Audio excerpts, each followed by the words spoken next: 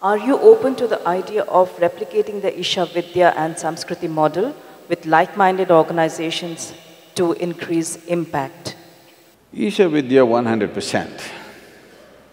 There is nothing very unique about Isha Vidhya.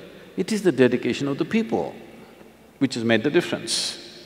It's a simple school, but the people who are managing this, people who are teaching there, people who are doing everything around it, are highly dedicated people. It's the devotion of their hearts which makes it look different.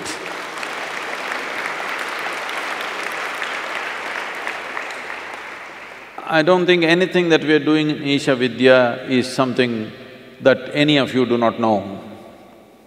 It is just the devotion of the people which makes it look so different.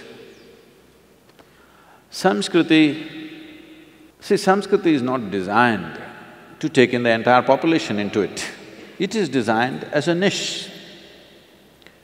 Certain number of people have to go into this because if you want to have a balanced, sensible society where whatever tools that we have in the form of science, technology and so much knowledge about so many things today, if this has to be used in a sane way in a society, as many people as are going into science, mathematics, technology, similarly, that many people should go into music, dance, art, aesthetic.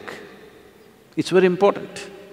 In homeschool also, we have all these aspects, but still the pressures of being a part of some board, that there is a curriculum to finish, never allows those children to really, soak it up. But here, Samskriti children are 100% on that. You just saw them on stage, but you must see them, how they are in their life. Above all, the stability that's come into their life is phenomenal. So can Samskriti partner with other schools? If you want one of those disciplines to be taught, maybe we can look at it in the next few years. But you cannot transform a regular school like a Samskriti. It needs parental, total, agreement with the parent that this is possible. I don't think a school like this would happen unless people were spiritually in a state of experience where they want their children to pursue something like this.